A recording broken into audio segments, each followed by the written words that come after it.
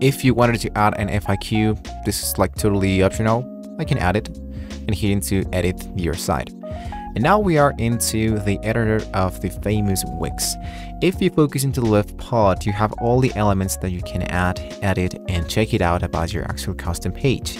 Into the upper side, we have different elements, for example, site, settings for our domains, developer mode, we can hire a professional if you want to, and a little bit more into the right, we have the upgrade version to save, preview, and into published.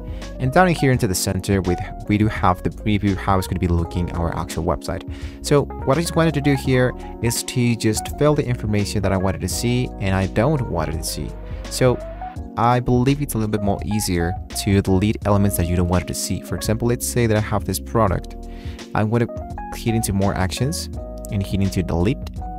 Scroll a little bit down, 3 dots, and to delete, like this. So I'm going to be doing exactly the same thing with all the elements that I do not want to see. Now, if I wanted to edit what's inside this section, just hit into quick edit.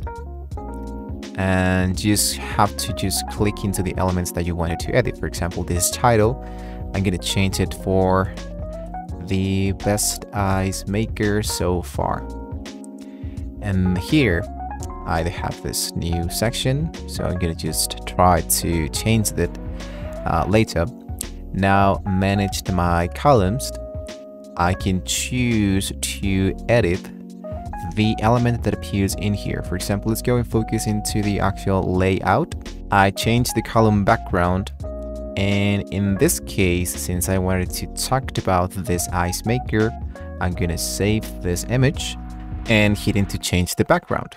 And here is my actual product. I can do exactly the same thing with more images, like for example this one and all of that. So I scroll all my way down, and let's say that I wanted to add a button that says buy now.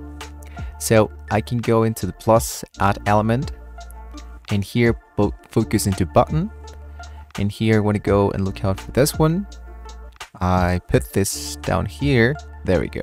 And I wanted just to change the text and the icon. For example, let's go for buy now.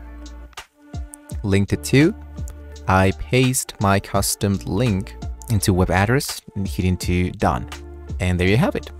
Now, if you wanted to change your home, your FAQ, your shop, different pages, you wanted to focus first of all into the left part that you have here, the add section, pages and menus, and this one should be bringing you into the elements you wanted to edit. Click into the one that you wanted to edit.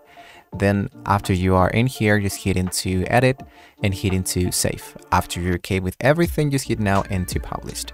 So go into save and continue, published, and view your site just to see how it's going to be looking at the end of the day. So as you can see, this is how I can make a landing page really easy. And this button of buy now should be bringing me into the Amazon product. So it is actually working, and it's actually working really great. So with that being said, guys, we have now reached the very end of the video. We now know how to get started with some landing page. We can do much more than that in a free way into WIX. So it's totally up to you just to check it out, what are the other elements you can do. But don't forget to like and subscribe to the channel if you want to see more great tools, how we can get started here into WIX. Thank you so much for watching the video. Hopefully I can see you on the next video.